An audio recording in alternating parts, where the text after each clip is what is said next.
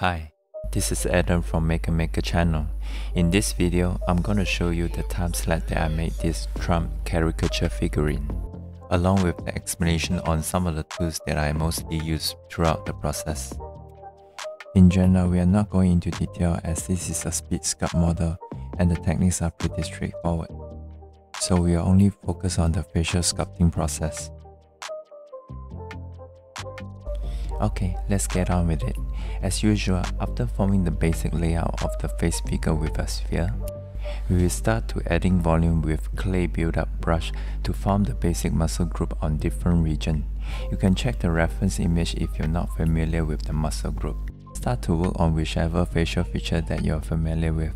For me, I prefer the nose, as it is one of the bigger and more complex feature on the face, and most of the other feature muscles are formed around this structure. Just like a benchmark thing, so if you get this right, the rest of the feature will definitely not go wrong.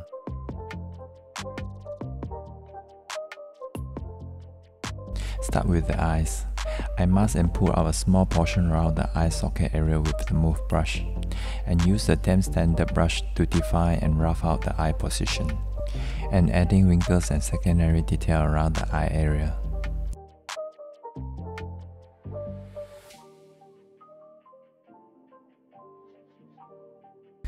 Now the mouth is one of the difficult areas to sculpt in my opinion, and it is one of the subtle but very expressive features.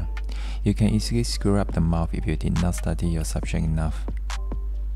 Usually it will take me some time to refine and get the mouth structure to look right, but not in this case, as Trump have a very prominent and distinctive mouth structure.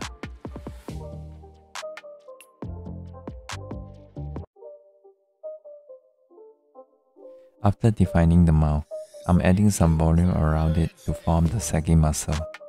You can look for his side profile photo as a reference.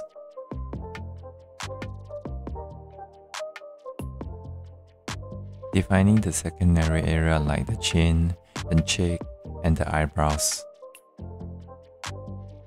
Roughly draw out the inner structure of the mouth.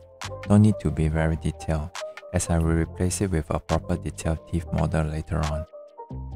In this stage, I'm checking the reference image back and forth to lock down all those signature feature likeness.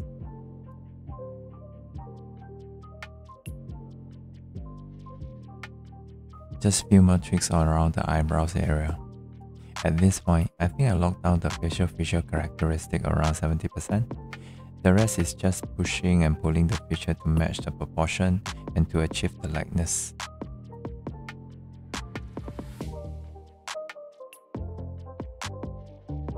Honestly, I'm not a big fan of Trump, but I must admit, he really is a great subject for this over-exaggerated expression caricature figurine.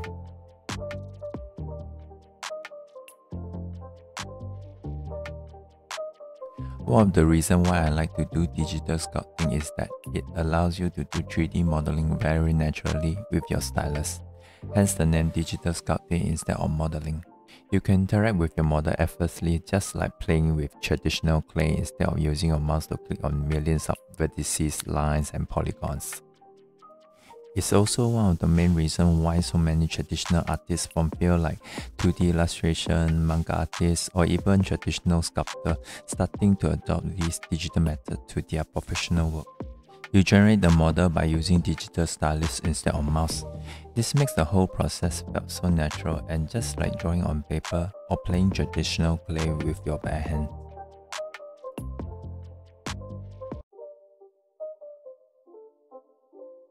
And now, one of the fun part of the whole sculpting process, his hair.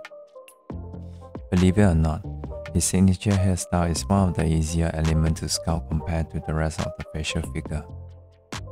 Simply by appending two spheres and deform the shape, and you are 70% done. The rest is just laying secondary detail like the hair stroke with damp standard brush and the rake brush.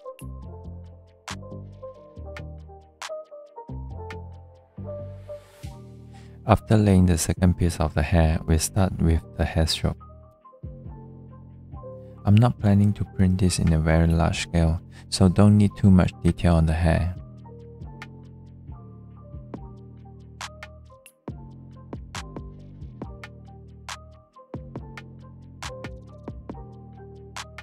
Here, I place and overlap the teeth model on the mouth rough out area that I mentioned earlier.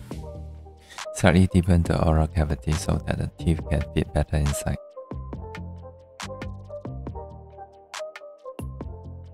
Create a tongue with a sphere. Believe me, this tongue plays a large role whether you are able to recognize him or not.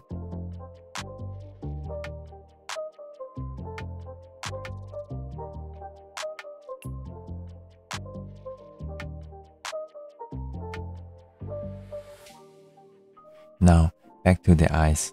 I mask and pull in the initial eye area so that I can add in a sphere as his eyeball. This helps to make the structure around the eye feel more natural.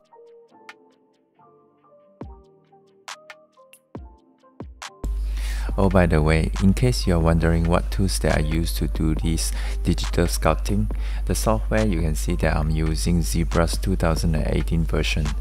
And no, I haven't upgraded to the 2020 version at the moment, but might really consider to do so in the near future.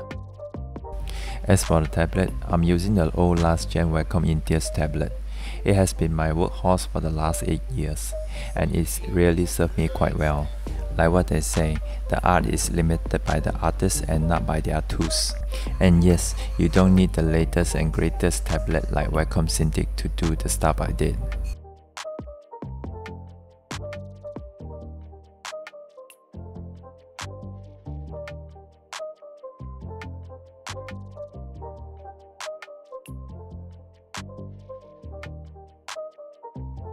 By the way, sorry that I'm not able to record the whole body making session, as my screen recording software crashed on me right after I finished the head area.